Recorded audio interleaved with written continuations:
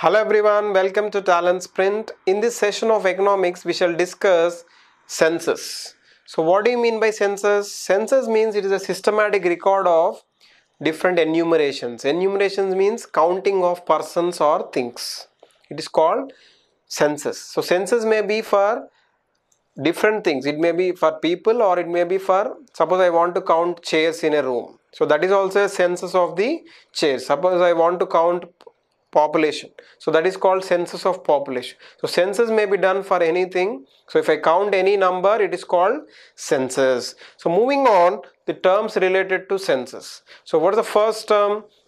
It is birth rate, or it is also called as crude birth rate. It is the number of live births per thousand population in a year. Suppose the number of births taking up are 25 per thousand population. So 25 by 1000 is the crude birth rate. And next term is crude death rate or death rate. So it is the number of deaths per thousand population in a year. That is called crude death rate. Moving on to the next term, that is demographic transition. So what do you mean by demographic transition? It is shift of birth and death rates from high to low levels. That means earlier the birth rate was high.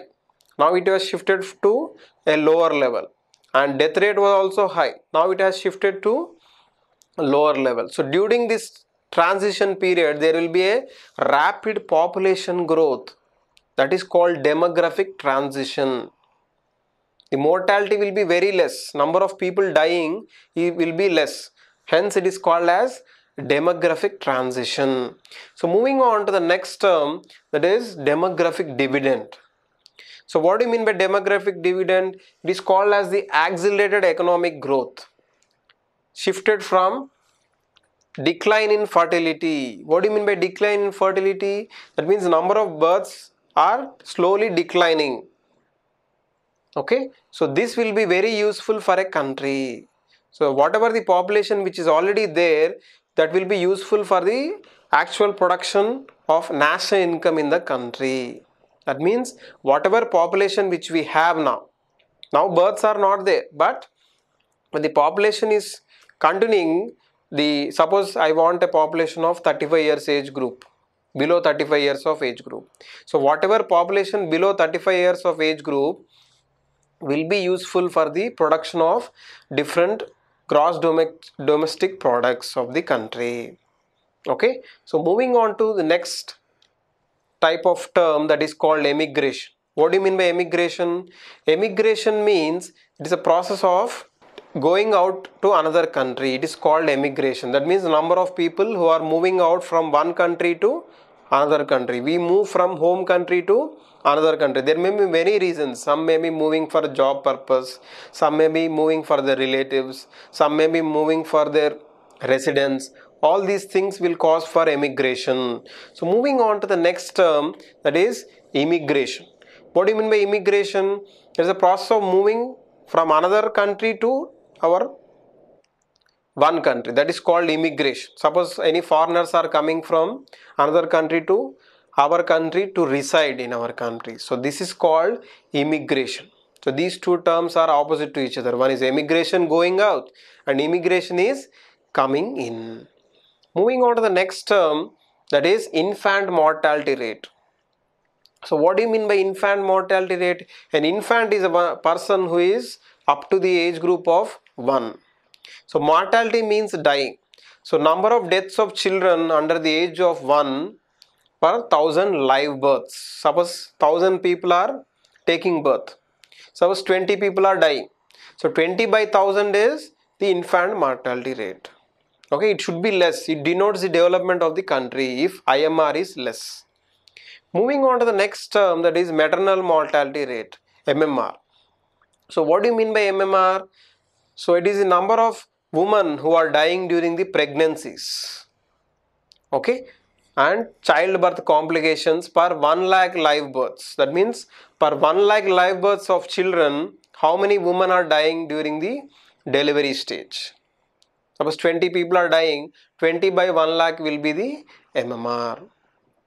Okay, so moving on to the next term, that is population density. What do you mean by population density? Population density means it is a number of people living per square kilometers. Okay, suppose 100 people are living per 1 square kilometer. So population density is 100 there. Okay, higher the population density, higher the crowd of people there. Clearly understood? So moving on to the next one, that is sex ratio.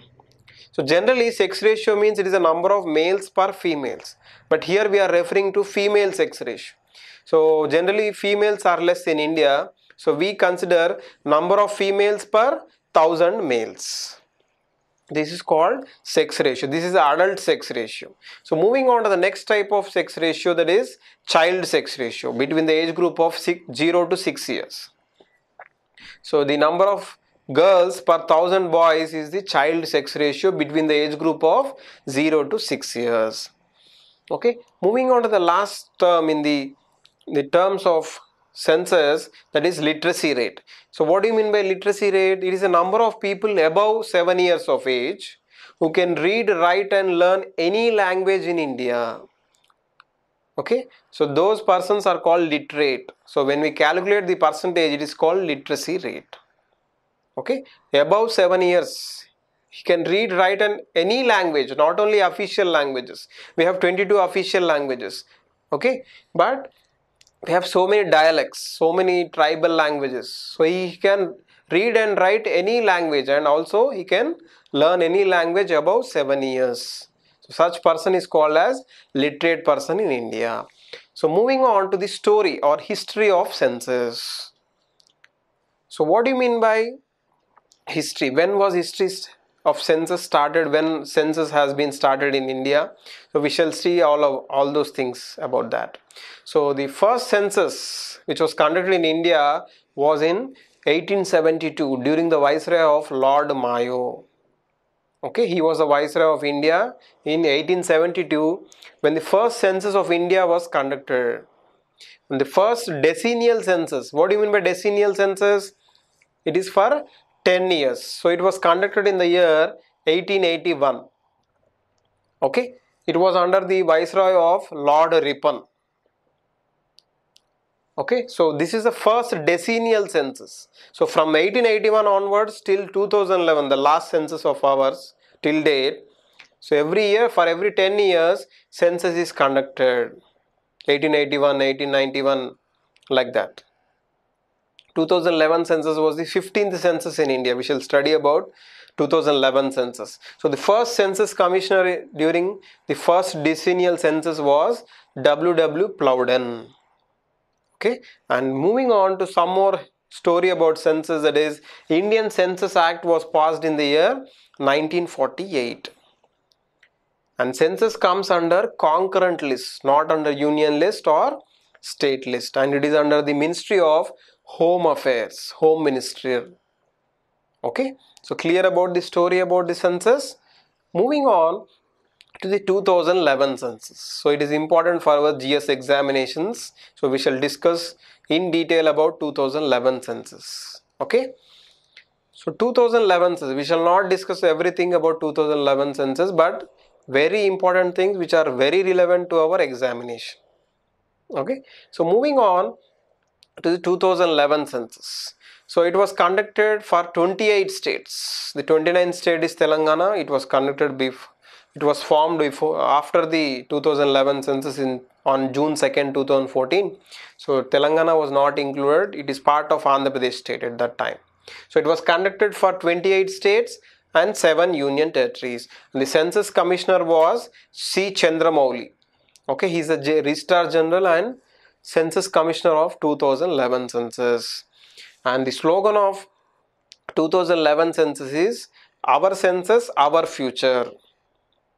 And it is the 15th census since 1881. I have told you already, 1881 the first decennial census has been started in India.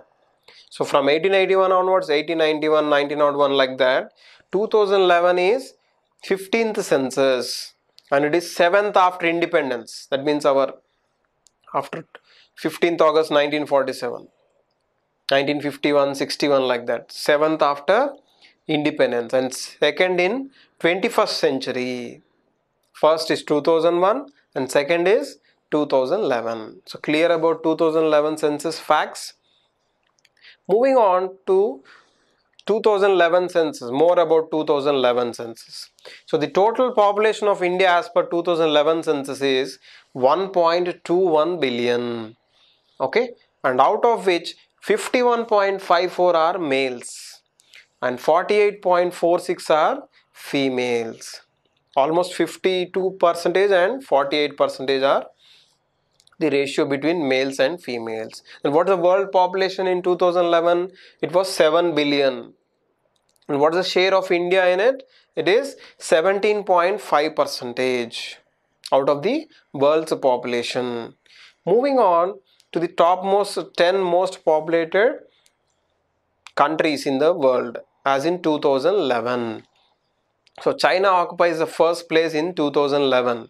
So it has around 1.34 billion in 2011, and India occupies second position and US occupies third position. Only 312 millions, and fourth is Indonesia and fifth is Brazil. For us up to 5 are very important. So first is China, next is India, then US, then Indonesia, then Brazil. Okay, so moving on to the 2011 data which it has given for us. So first, coming to area wise. So India has an area of 32,87,240 square kilometers, and India occupies 7th position in terms of area. First is Russia. Okay, next is Canada. Like that, India occupies 7th position in terms of area. And moving on to the highest and lowest in terms of states and UTs. So highest area occupying state is Rajasthan, and the second highest state in terms of area is Madhya Pradesh. In terms of UTs, highest is Andaman Nicobar Islands and second highest is Delhi. And lowest in terms of states is Goa. Okay, second lowest is Sikkim. And in terms of UTs, this lowest UT is Lakshadweep and second lowest is Daman Diu. These are very important for examination, so you have to remember. So there is no alternative, we have to remember somehow. Okay, at least first highest, first lowest. So first highest is Rajasthan in terms of area and second highest is Goa. Earlier it was Madhya Pradesh. Okay, but Chhattisgarh was carved out in 2000, so it has become second lowest area, second highest area. Okay, and now first highest area is Rajasthan and lowest area is Goa. Moving on to the next type of scenario, that is population wise scenario. Now we will compare the states according to population. So India's population in 2011 is 1.21 billion and in 2001 it is 1.03 billion. Coming to highest and lowest. So Uttar Pradesh occupies highest position in terms of population and Maharashtra occupies second highest position in terms of population, and Delhi and Puducherry are first and second highest in terms of union territories. And in terms of lowest population of the states, it is Sikkim and Mizoram.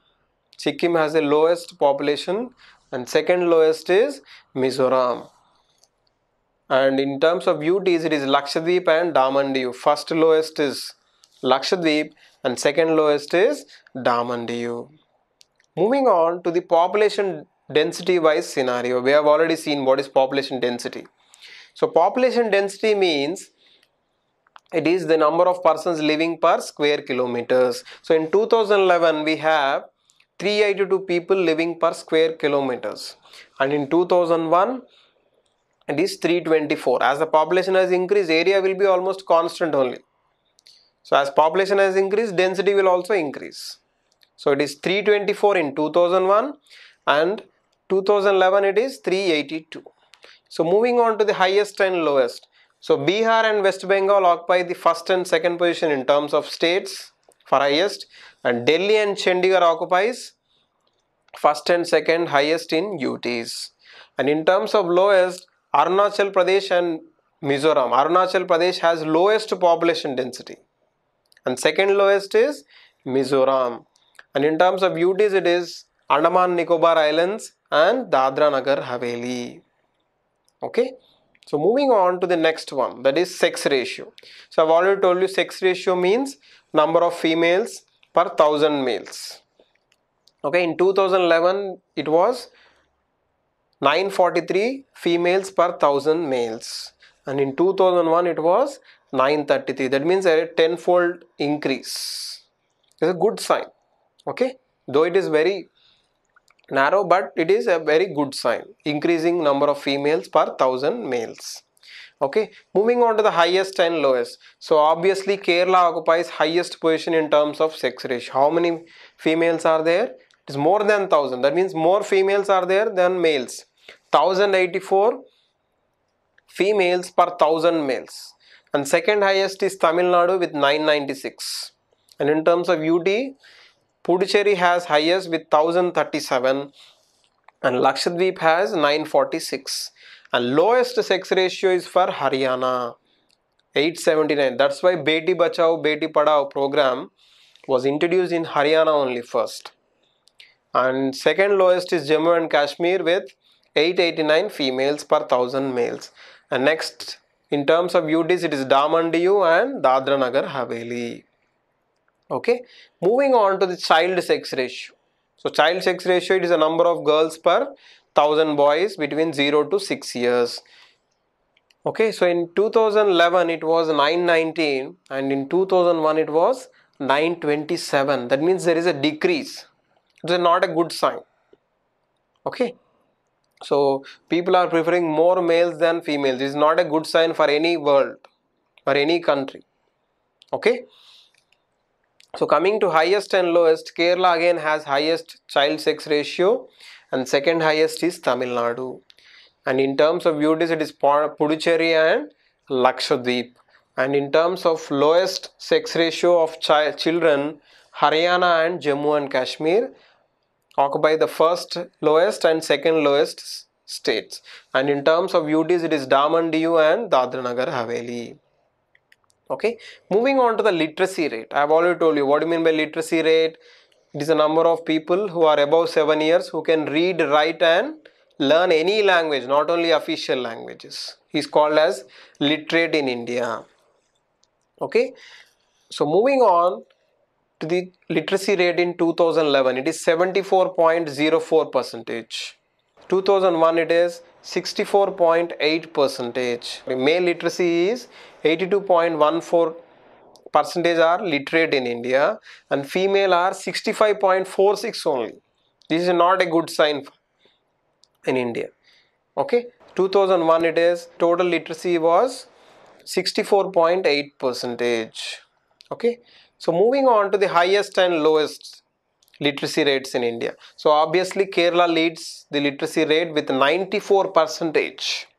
It means for every 100 people, 94 people are literate in India. Okay, and second highest is 91.3 percentage with Mizoram. So first Kerala is the highest literate state and then Mizoram. Moving to Union Territories, it is Lakshadweep and Daman Diu occupies first and second places. And coming to lowest literacy rate is for Bihar with 61.8 percentage. And second lowest is Arunachal Pradesh with 65.4 percentage. Next for UTs, Dadra Nagar Haveli and Puducherry occupy the first and second lowest places. Okay, moving on to the next category, that is rural and urban distribution. Okay, still India's population are dependent on agriculture. More than 50% of the people are dependent on agriculture. Slowly globalization has started, but people are still in agriculture only. Though it is contributing 17% to GDP, people are still in agriculture. Okay, so moving on to rural urban population. So in 2011, the rural population is 68.8 percentage and urban is 31.16. What was the case in 2001? So it was for rural areas it is 72.18, and for urban areas is 27.82. So there is drastic increase in the urban population in 2011. So slowly people are migrating to cities and rural population are decreasing. Okay, so moving on to the highest rural urban ratio. So highest rural urban ratio is for Uttar Pradesh, and second is Bihar. Bihar has the highest rural urban distribution, and next for union territories it is Maharashtra and Uttar Pradesh, and lowest is for Sikkim and Mizoram, and lowest for UTs is Sikkim and Arunachal Pradesh. Okay, so this is all for this session in the census topic, and most people are asking me that what to read. Suppose if there is census coming up in 2018 or 2017, no need to mug up those things, those are not official data. Okay, so for us decennial census is the official data 2011. Next census will be conducted in 2021. Okay, most of the examinations which are government examinations, they will ask questions only from 2011 census. Okay, hope you have learned enough things about census. We'll meet in the next sessions. Thank you.